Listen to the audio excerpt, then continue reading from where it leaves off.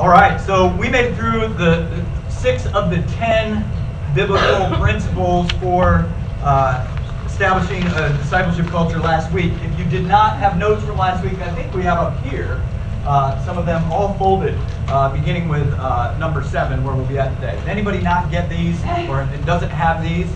The new set of notes on the floor is our next section. That's what we're going to focus on today, but this is what we're going to finish up. Anybody need those? Sure. Okay, now we've got people willing to admit it. Yeah. That means you didn't bring your papers back, but that's okay.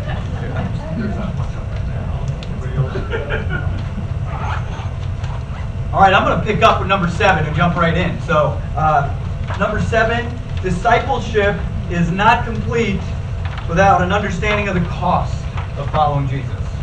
So we talked about this big picture last week, where we were asking, what is the central ministry of the church? You know, there are lots of ministries, but we said all of those are designed for us to be able to engage and find our place in the ministry of the church, which is helping people find and follow Christ, making disciples of Jesus.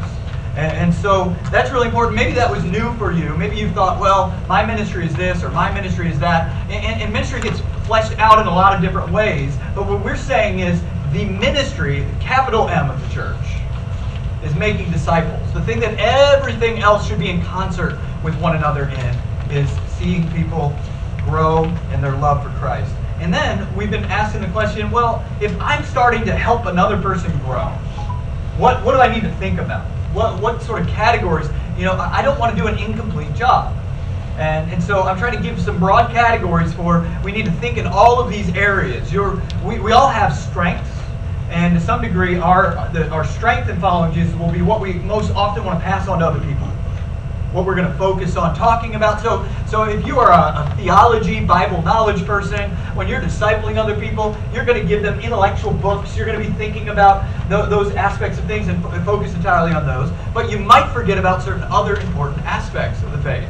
Practicing spiritual disciplines and the role of community and relationships in the body of Christ. Well, your discipleship in that person's life and theirs and yours, if we just focus on our strengths, are going to leave us incomplete. They're not going to fill out the whole picture.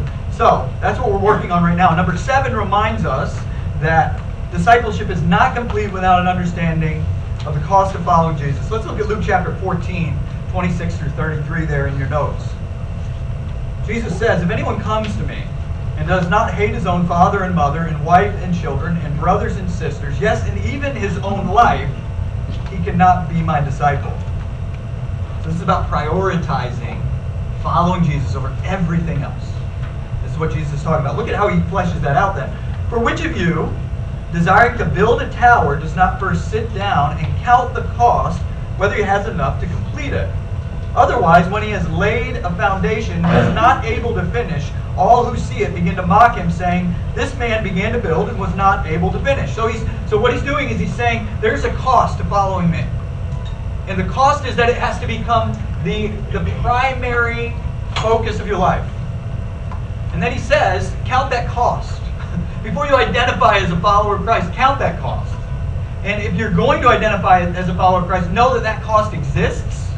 And you are going to need to count it at the beginning. And so helping people understand the cost of it is to help them reprioritize their life. So he talks about a person who doesn't count the cost before starting a building task. But then he says, what king, going out to encounter another king in war, will not first sit down and deliberate whether he's able with 10,000 to meet him who comes against him with 20,000? And if not, while the other is yet a great way off, he sends a delegation and asks for terms of peace. So therefore, any one of you who does not renounce all that he has cannot be my disciple. Wow, I mean, Jesus is telling us that there's this immense cost of discipleship that we have to help one another count. And so we may begin following Christ and respond to the gospel and begin walking in Christ, not realizing how much it costs. And so part of our discipleship is really early on to help people realize you're going to encounter moments in your life where the cost to follow Jesus is going to be great. Now's the time to count that cost. Now's the time to begin to think about that. If we're not careful, we'll go about our work of making disciples much like a life coach, working with others to improve their plans.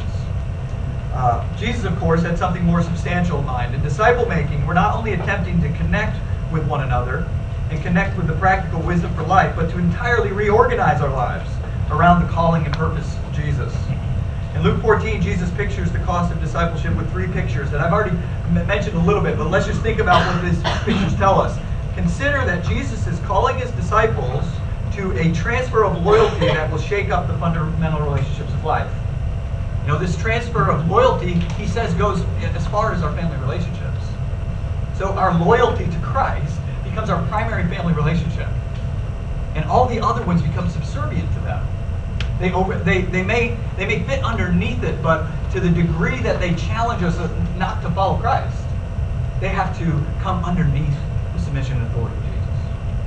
And so Jesus uses the deepest relationship that we consider, blood family, and says, following me is about seeing your life reorganized, where if the choice ever comes up, will I follow Jesus or will I follow my family? I'm going to follow Jesus.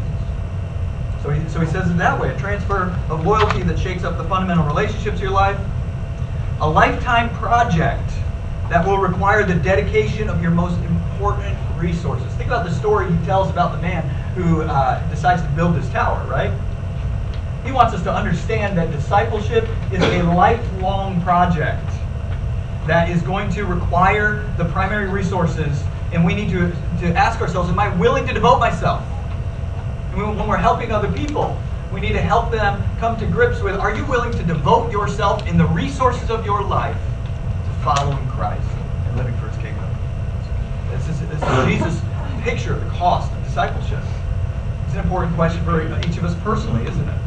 You know, have I counted the cost of following Christ? When I think about the fundamental resources of my life, do I see them devoted to the work of the kingdom?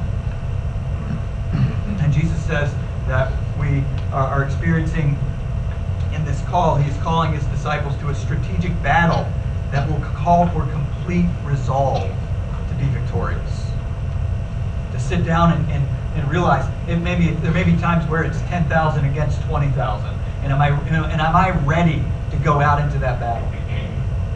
And so those are questions. The truth is, we are not preparing people in discipleship if they are not pressed to consider if Jesus is a brother worth losing all of their family for. We're not preparing people if they're not pressed to consider whether God's kingdom is worth our entire life resources to advance. We're not preparing people in discipleship if they're not pressed to consider whether life under any other king would be eternally satisfying.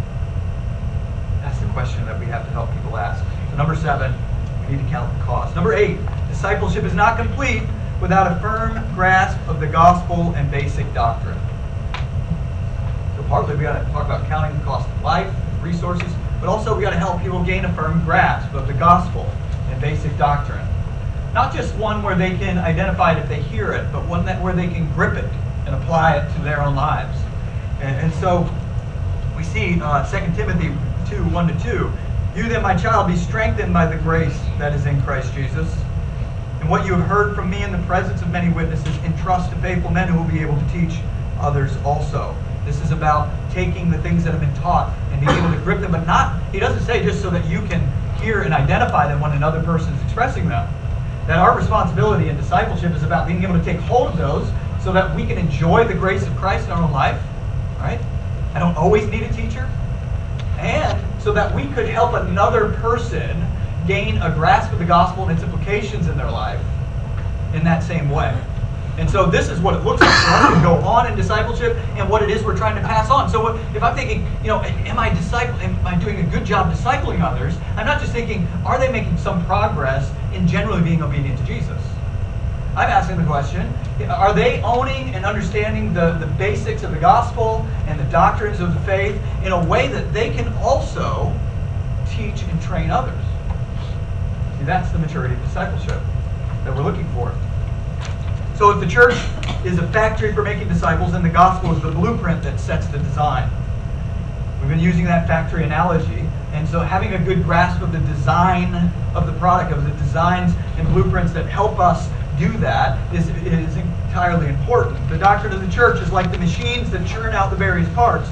The members of the church are like skilled workers who know how to wield the design and the machines to be effective for working in in the making of disciples.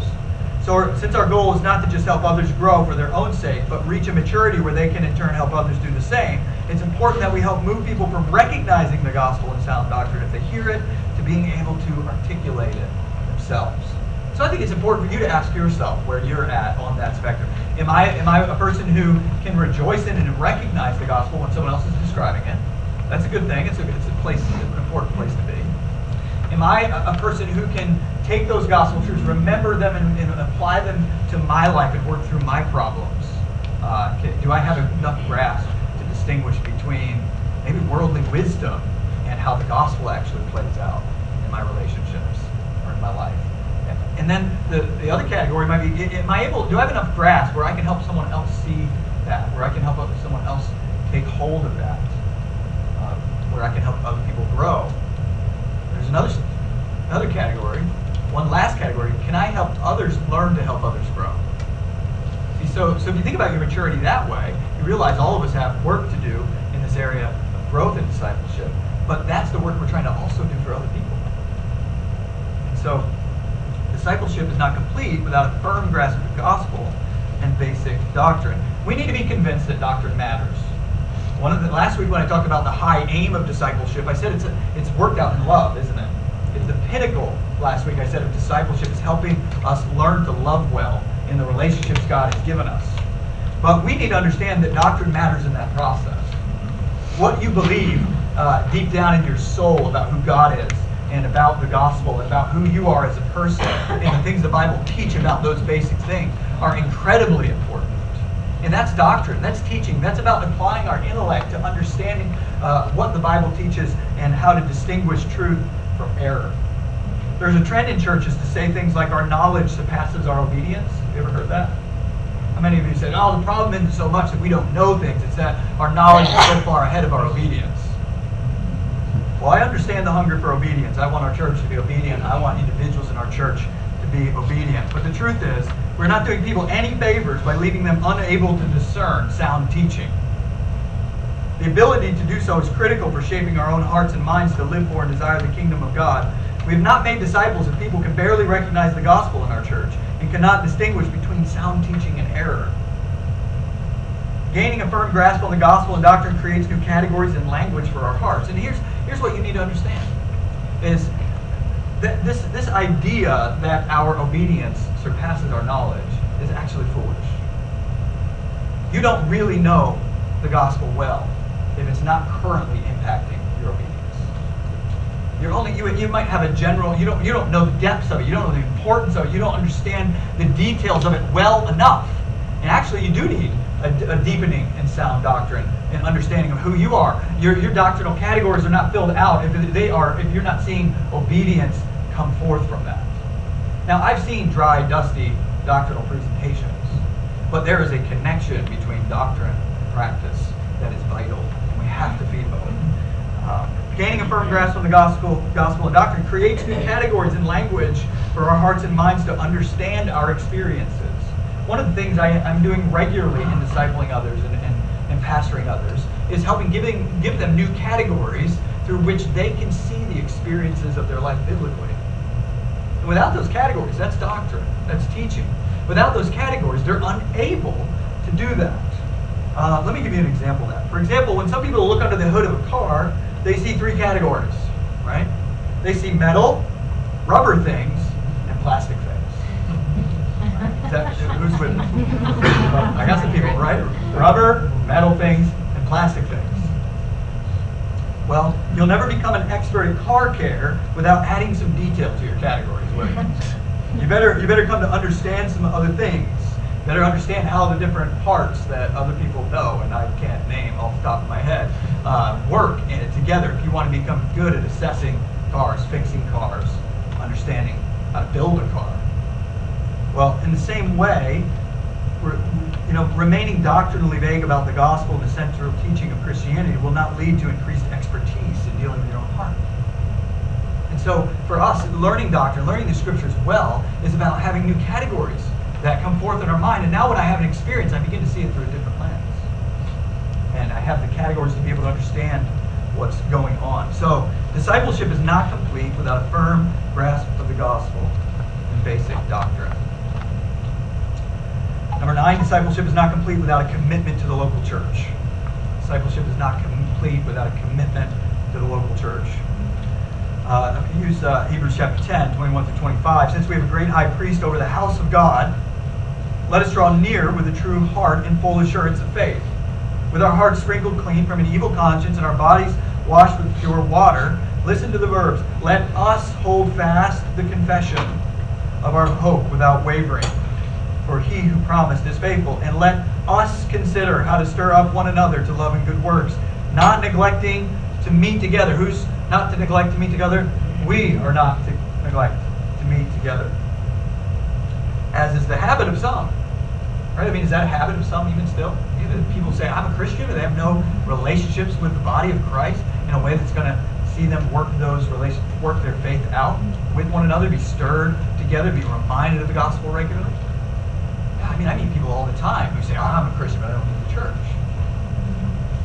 Well, that's interesting. You're a better Christian than the Bible Christians. That's not possible.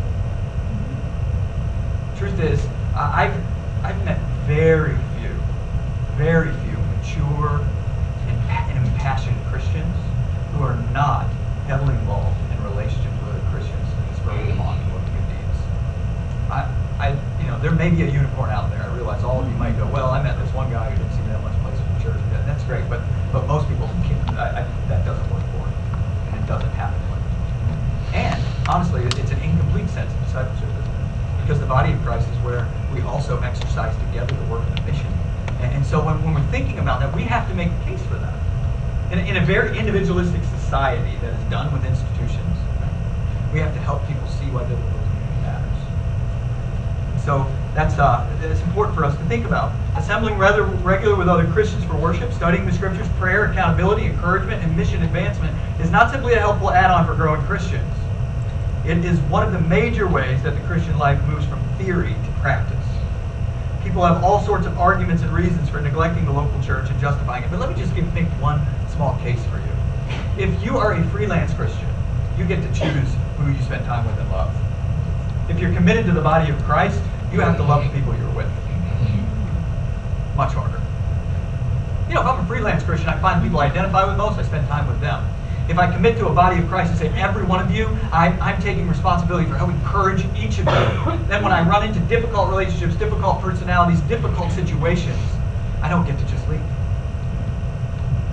And see, that's what a body of believers does. That's what seeing the family of God in the local church does. It challenges me to move beyond my own self-interest in discipleship and growth with Christ. And we need to help others understand the value of that as well. One way of thinking about it is to say that Christianity is a team sport. It really is a team sport. Imagine if a person described himself as an NFL football player while not being associated with an actual team. Right? I'm an NFL football player. Maybe they would explain that they do all the same type of workouts, have the same level of skills, so it really doesn't make a difference. Even so, they would not be an NFL player, would they? No. Even if they're as skilled as current NFL players, even if they seemingly possess a high level of this skill, the actual activity of being an NFL football player can only be done with other players and accomplished as they work together on a team to win games. So, we hold our confession together, we stir up love together, we encourage together. The way we do all of that together is by committing regularly to be with one another. That's why here in Hebrews 10, he encourages them not to leave off meeting together in a committed, covenanted way with one another. So, that's important. Discipleship is not complete without a commitment to the local church. And then last, discipleship is not complete without a desire for the gospel to reach all peoples. I'll say that again. It's very technical language, and I will help you see why I chose the words. Because we usually don't say, I want the gospel to reach all peoples, right? That sounds grammatically incorrect. But actually, the Bible tells us that as disciples, we should want to see the gospel reach all peoples. Matthew chapter 28 again, 19 and 20. Go therefore and make disciples of all nations, baptizing them in the name of the Father, Son, and Holy Spirit, teaching them to observe all that I have commanded you. And behold, I am with you always to the end of the age. Every disciple of Jesus needs to have their vision for his mission expanded by a close study of Scripture and a better understanding of the Great Commission. Our work in encouraging one another should lead us to consider how we fit in the overall mission of Christ, and I want that to be defined for you. As we mentioned above, we're not just making disciples in the church. I do want to say that this is a question I've had a lot. Is this about us helping one another grow, or is this about seeing other people come to Christ and grow? And the answer is Yes. yes. Amen. Right. Now, here's one of my beliefs, is if we are doing balanced discipleship with one another, that includes the call for the gospel to reach all nations, then we are going in our discipleship, we must be helping one another own the responsibility we have in church, as a church, to see the gospel planted in places where it's scarce. So there's no real discipleship of a Great Commission sort that says we just focus on inward discipleship. Because for many of us, the thing that we need to be able to do is take a grip on the gospel and help contend for it in places where others have not heard it. That is discipleship. And so sometimes our discipleship is to disciple one another in mission. Okay? The Great Commission says that this is our charge. Our charge is to all nations. And that phrase is, in the Greek, is panta ta ethne, to every ethnicity, every people group on the earth. That means the assignment of this church is to make disciples among all nations. For us to hear the call of Christ and say, we're not discipling one another well, if in our growing together, we're not also pressing some of us out. Now, we trust the Holy Spirit to do that in calling, don't we? But we also have to use the means of the gospel to remind ourselves that the gospel is only good news if it gets there in time. It's not my quote, I heard it somewhere. I'm just reading it. It's really good. David Platt, probably. So we're not just making disciples in the church, we're making disciples of other people, but both of them are important. So one of my desires for this class is that we use the church as a grounds in which we become skilled at doing discipleship with one another, and maybe those who are less mature in our midst, so that also we can take the leap to doing discipleship among the nations and among the people God has placed in our neighborhoods, so that we have some framework for how we can interact with people about the gospel, and that we can also see the just manifold ways that God gives us to do that among the people that He's placed us around in our neighborhoods, among the people in this city, in this region, and in the world. You know, I say this, I don't think I say it enough, because it's what I think about all the time. What I most dream about for this church is that we would be a disciple-making people among the nations. That God would call people out continually who have skills to do this because they practiced it in the context of their local church, in their local setting, and can then dream about other people who have not heard the gospel, who don't have access to people who are pursuing them, and that we would count the cost of the kingdom so much that we would say, it's worth everything for me to take my work over into that part of the field and make sure other people have the chance to hear about Christ. And we are not doing good discipleship with one another if it's not causing us to continually think about those who have not heard about Christ. So when I think about discipleship, why am I motivated for this? It's about skilled workers in ministry here who can then envision themselves doing it other places. And I want you to think about that. And so we may start with one another and may see that in our neighborhoods, and we want to see that in other places where the gospel is not available to people. And those places do exist. Listen, if you have not understood the world well enough yet at this point to understand that there are people in the world who have never heard about Jesus at all. And there's no one in their community trying to tell them about it. Those people live all over parts of this world. And it's our responsibility as the Church of Christ to be mobilized to reach them. And I just want to say, when I evaluate the heart of American churches, we have all the resources necessary to do it, and very little motivation to get there. We have all the resources necessary. There should be a people group on earth that isn't being pursued by Christians who love the gospel. So we have to ask ourselves the question, how have we lack discipleship in our churches? Today, millions of people are going to gather in churches all across the United States, and very few of them are going to think what are we doing to reaching the remaining 20 people groups who live in Nepal? 20 unreached people groups, language groups who, in their language, nobody is a Christian who is sharing the gospel. What are we doing about that? And that's just one example of the place. So we want to care about that. We want to be driven by that, and make sure we understand that discipleship is not complete without us taking that work seriously. All right.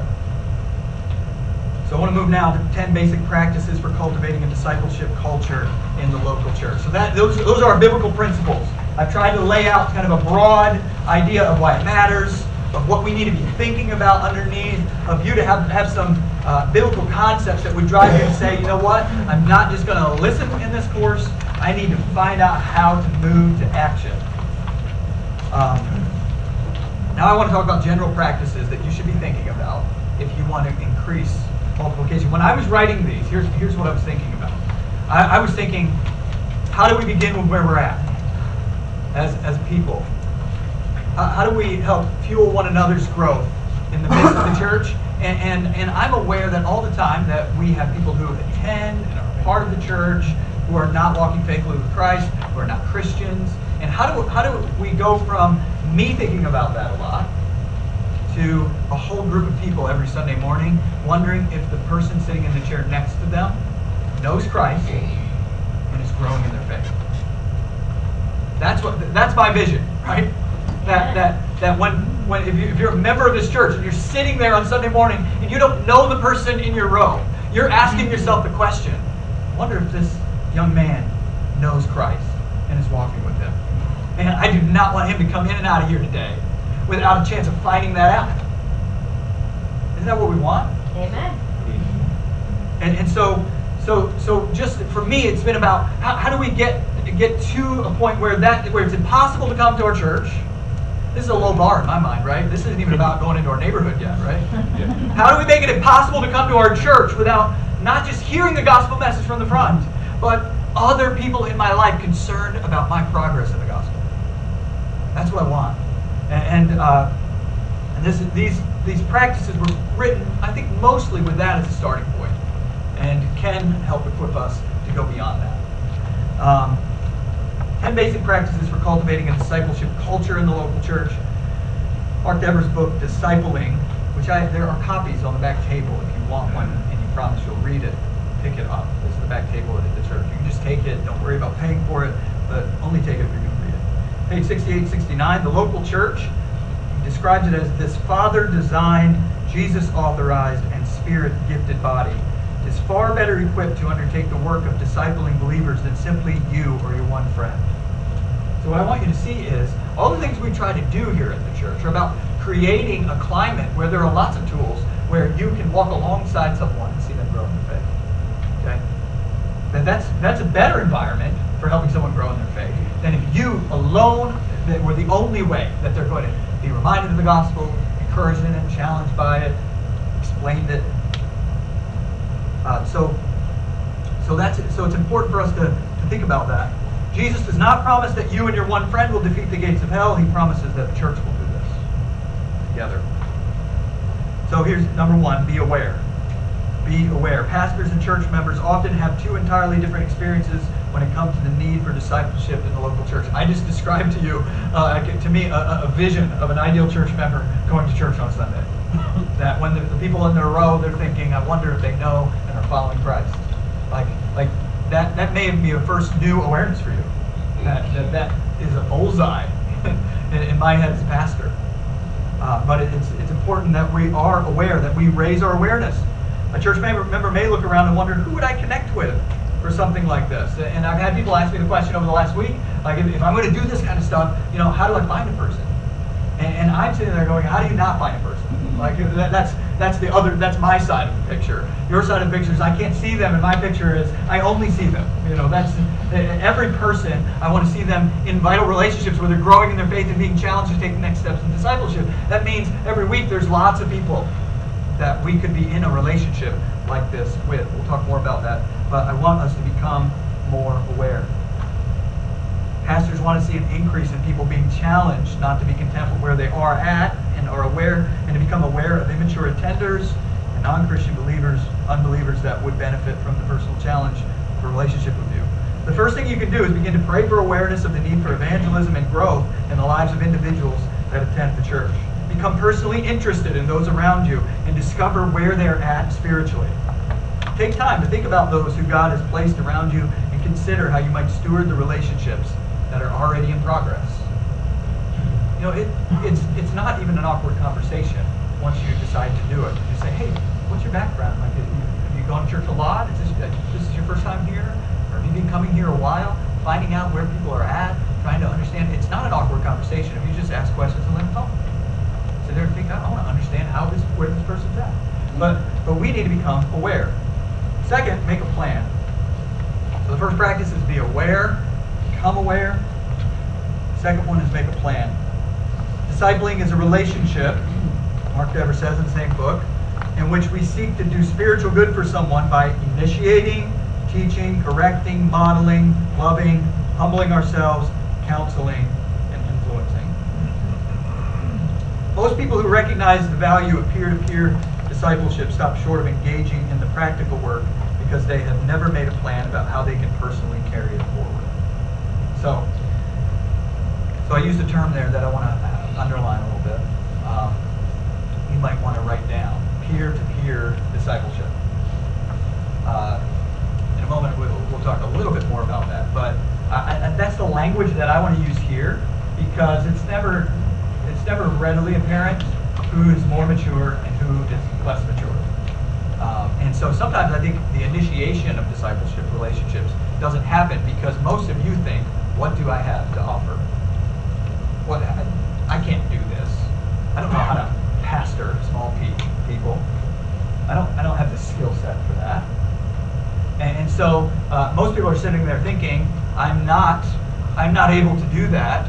And often they overlap in the same frame. They would be somewhat offended if someone came to them and said, I want to mentor you. Right? And then they'd be like, what makes you think you're more mature than I am? Right? That's a dynamic that exists in human relationships. We both feel incompetent, and we feel prideful enough that we never want to see the other person coming to us as more competent. Listen, it really doesn't matter.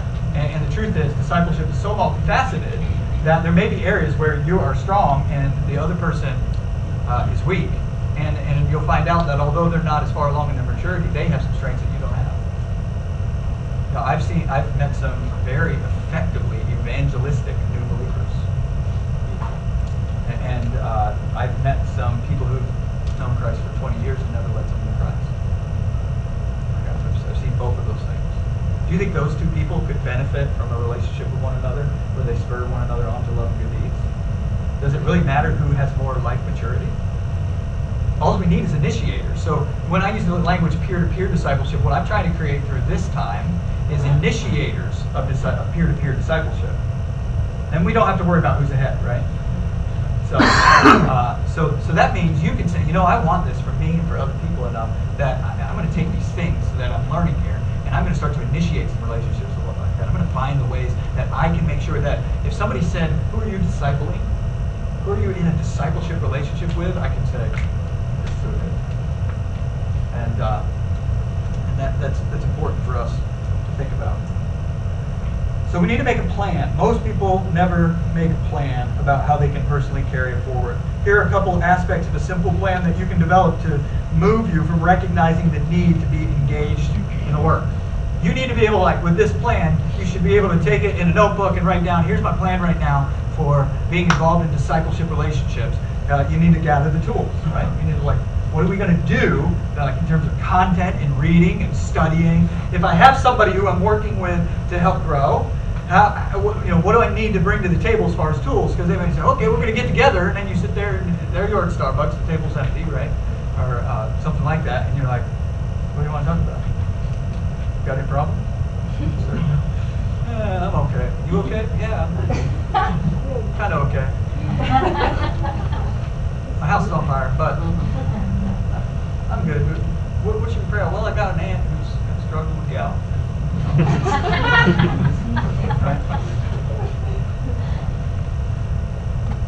We don't naturally immediately start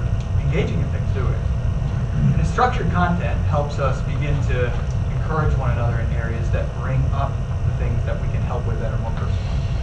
And so we want to gather tools, figure out what resources you will use to get started. There are a number of good discipleship guides or books that can be helpful starters for discipleship. But by next Sunday, I will have the first 10 sessions complete of something that I'm just going to try to provide blanket cover for everybody and say, we want every person in our church to have walked through these 10 sessions with another person. And so you'll have all the excuse in the world to just take those sessions, which we'll practice how to use them next week, and just find anyone to get started with. Because you may start with some people that you're somewhat comfortable with, but it'll help you get the patterns down for now when you don't know someone. And if that's where you need to start, that's great. Maybe you feel more comfortable and you can say, I can find somebody who I don't know, who I think needs to grow. I'm ready to take the tools and begin to do that. But we're going to put that tool in your hand. It'll be a set of PDFs. It'll be on our website where you just take that and you use that to have your meetup times. It's got good questions, has a Bible passage, has a little bit of information about what you should see in that Bible passage, and you can even just study it together while you're sitting there talking. And it's got questions that are going to get you to think a little bit below the surface with one another about how to apply or think about that area of your life. And so that's going to be ready. Another tool I would highly recommend. You think, man, maybe you're thinking, I've just kind of been hanging out with this person, started meeting with somebody, but I haven't known where to start. There's a book called The Gospel-Centered Life. The Gospel-Centered Life is an excellent book that does multiple things. It deals with doctrine stuff in articles, and it also helps take the gospel and think about the implications of life. It gives you great discussion questions, and it's really easy to use when you have that. The Gospel-Centered Life by something Thune. His last name's Thune, Thune. There will be an appendix in the last week at the end that'll have tool recommendations, but it's not with you today. But if you want to get a hold of that, it's excellent. The Gospel-Centered Life, it's followed on by another one called The Gospel-Centered Community that has the same thing, but it talks more about the context of relationships. So those are tools that I would not just say would be sort of okay to use. These are great tools for helping other people grow, for helping you grow. But you need tools. You need to think about what those tools are. There's other ones you could use.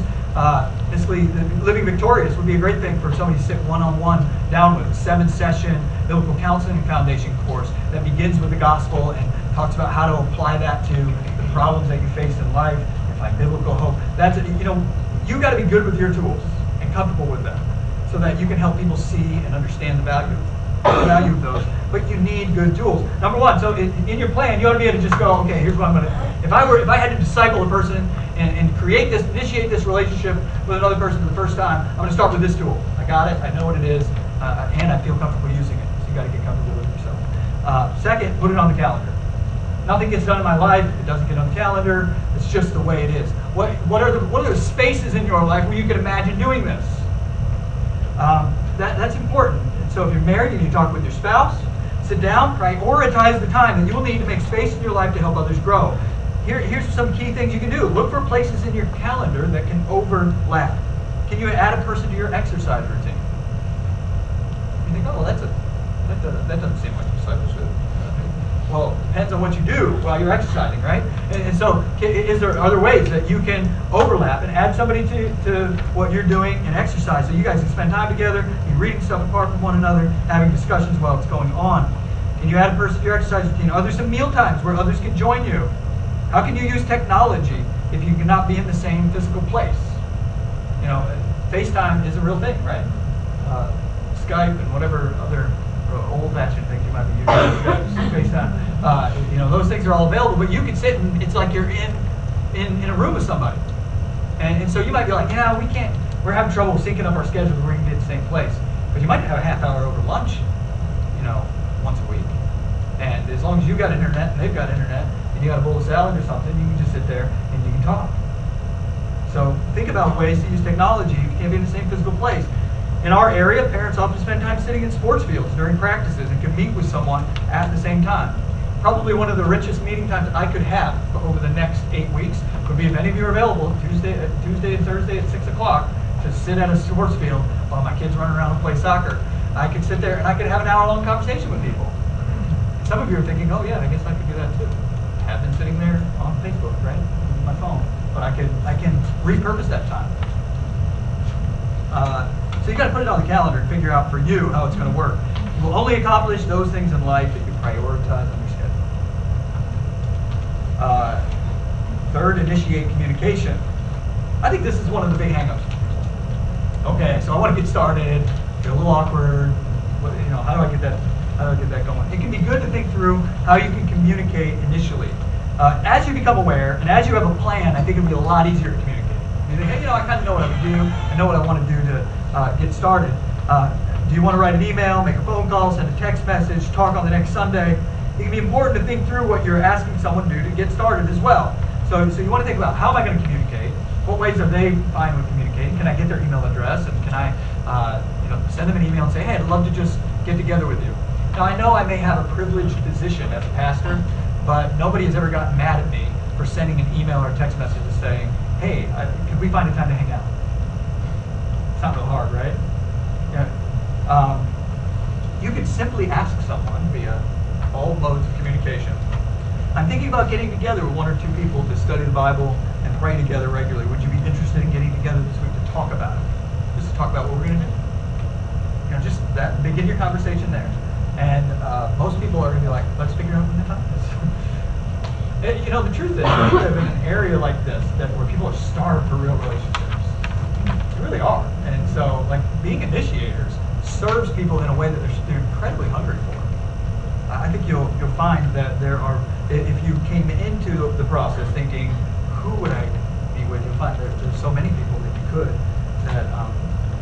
that's not going to be the problem anymore. But you need to initiate communication. You want to do that. Get the information you need. Choose a place. When you first get together, it can be good to pick a neutral place to meet up and keep it casual. Many people have not even thought of the possibilities, whether it's coffee shops or Wegmans or home or the gym. Take some time to figure out a few ideas to propose right at the beginning that can make it easy to begin meeting up.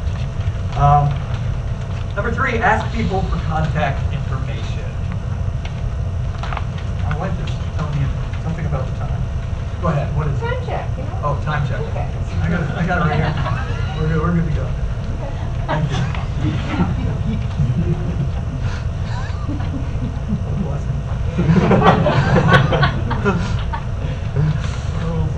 I got to tell you how passionate Annie is about the fact that we're doing this. Yesterday, she had me out on the deck, and she's just like, listen, you need to say this. You need to make sure you don't forget to talk about this. People wonder about this. And she was like, and I was like, do you want to see what I'm actually going to say? So we just got it out. And I was like, here's the 10 things we're going to talk about, basic practices. I was like, I can't rewrite them. They're printed, and they're in the notes. I'll try to say, am I saying the things you wanted me to say? Yes, you're doing awesome. You're hitting the bullseye. Am I missing any of the ones you thought? No, you're hitting bullseye. Just keep an eye on the time.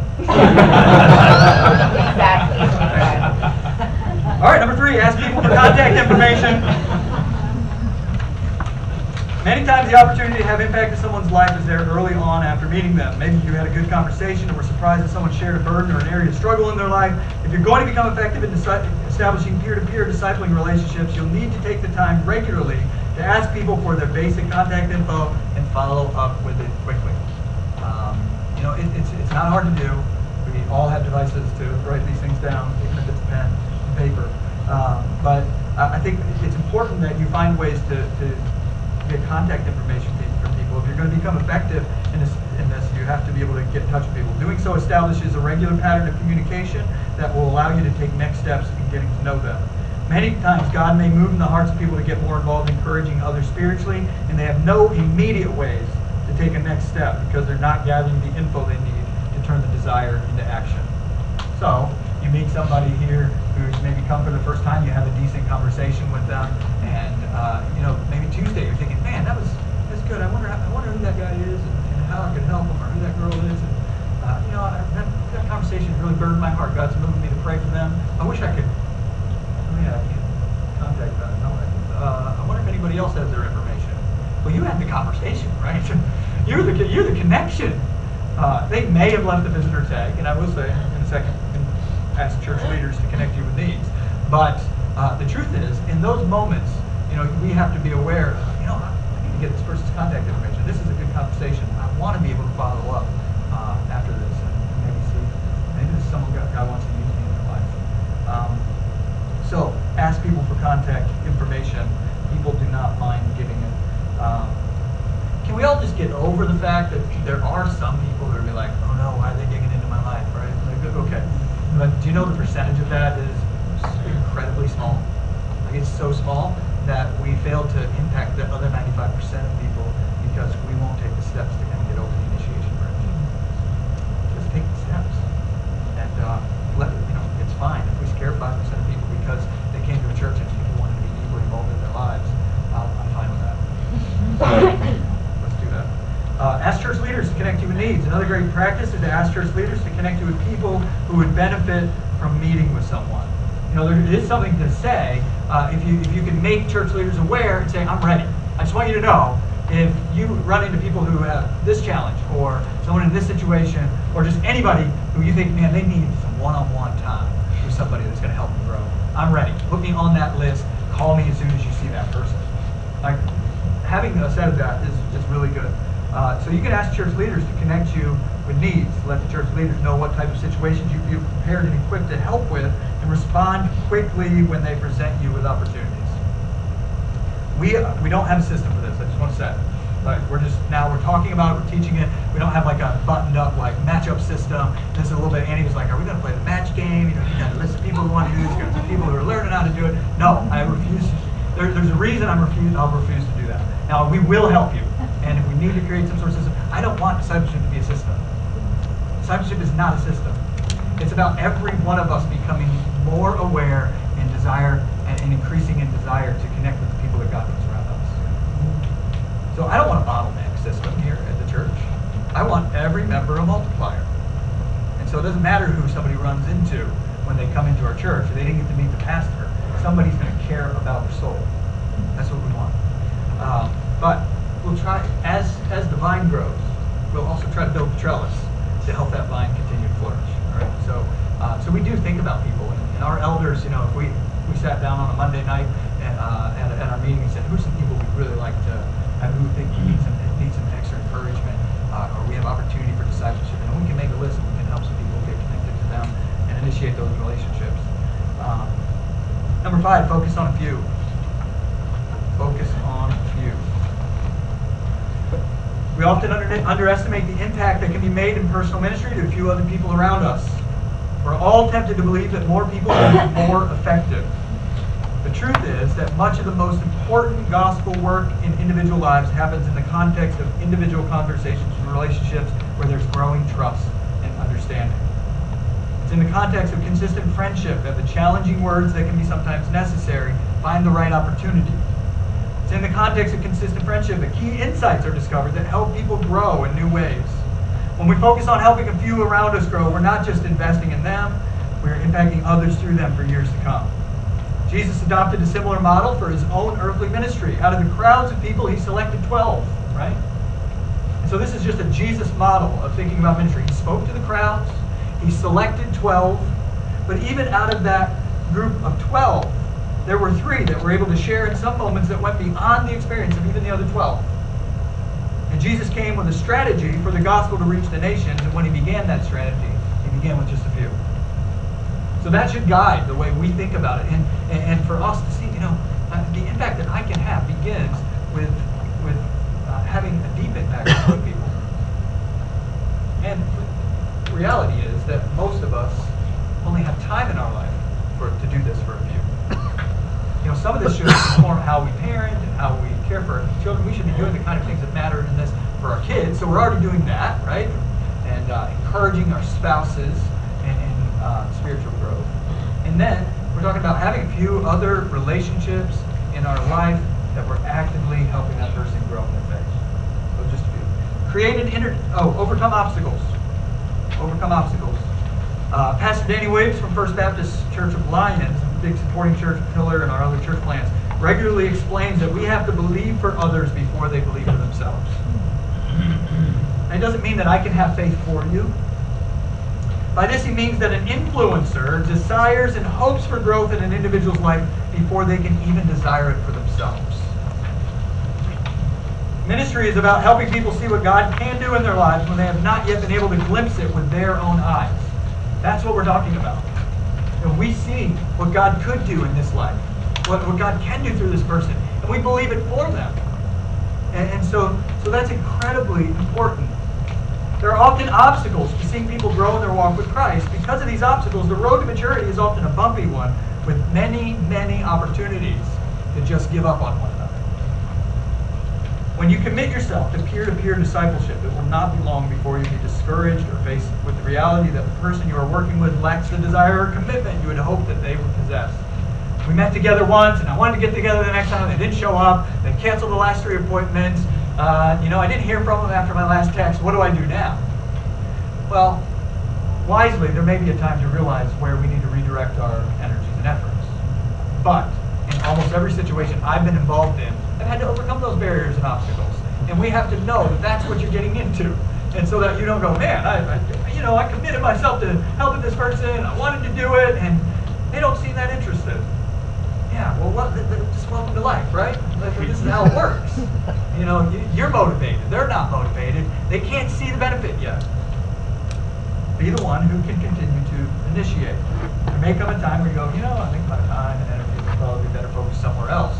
But not after the first obstacle. Overcome obstacles. Create an interdependent environment. I've spoken to this a lot already with the peer-to-peer language. Use language that emphasizes peer-to-peer discipleship. Of course, there are some people who will have maturity to initiate relationships and situations that foster discipleship. Others will not yet be there. And sometimes, though, the language of "I'd like to offer to mentor you," "I'm going to disciple you," can cause unnecessary barriers. And I would also say an unhealthy type of Christian relationship, because that person can help you grow as well. And I think it's important sometimes when we go into a relationship thinking, I'm the initiator, I'm the mentor, I'm the thing, we underestimate how much God wants to use that relationship in our lives to grow and change us as well. So you should go into any of those initiated relationships with the thoughts, God's going to use this to grow me. And I want it to, and this person's going to grow in ways like they have valuable things to say to me. If the Spirit of God is in this person, they also are going to help. God's going to speak to me at times through them. So create an interdependent environment. The best of discipleship environments are never one way. In an interdependent environment with a peer-to-peer focus, both people involved in the conversation will both be open to being challenged and grow as they study Scripture together. I'm going to take 5 more minutes, and we're going to roll through this, and then see where we get to from there. I think we'll finish up number 8, and then we'll close it up. But we want to think a little bit about emphasizing gospel-based motivations for holiness. So as you're thinking about that, if you haven't thought about this is why I recommended the tool of Gospel-Centered Life, because it's great for this. It'll keep it from just being sort of a legalistic challenge fest, where you're just using discipline to try to get you to a place that your heart isn't yet. There's a role for discipline. We want to see that, but we also want to think about that in the context of the gospel. One of the ways to do that, we were talking about overcoming obstacles. At the end of these notes, we're not going to study through them all. I gave you an appendix about grace-based sanctification, or grace-based growth. I can't remember what I named it, but it's 10 realities that you should think of. Read those passages, look at what's underlined, and think and learn to understand what makes people grow. How can I be confident that if somebody is a Christian, that they're going to continue growing, so I don't just give up on them? Well, those 10 things will help you think about it. Okay? But we need to emphasize gospel-based motivation for holiness. The truth is, we're not just helping people become more disciplined or make moral decisions. We want them to experience all the fruits that the gospel of Jesus Christ makes available to them through the union we have with Christ. I don't really want to do this an injustice.